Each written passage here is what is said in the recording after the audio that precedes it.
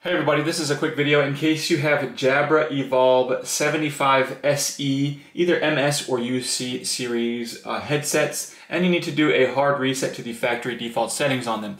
Now you're going to want to do this for one of two reasons. The first one is troubleshooting. If you're having any issues with this headset not connecting to Bluetooth, or if it keeps disconnecting, or it's not syncing or pairing with your device, or any kind of bugs like this where it's not working, a hard reset to the factory default settings can fix a lot of these issues.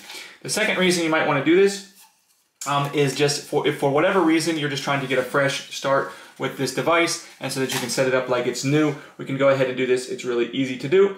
All we need to do is we're just going to come in, and on the side of our headset we're going to find the answer end call button and the volume up button, and you're just going to press and hold those two buttons simultaneously for 5 seconds. Once that happens, then they'll be reset, and you'll need to repair them and reconnect them with the app or whatever device you're using them with, and set them up like you're setting up a new set of headphones.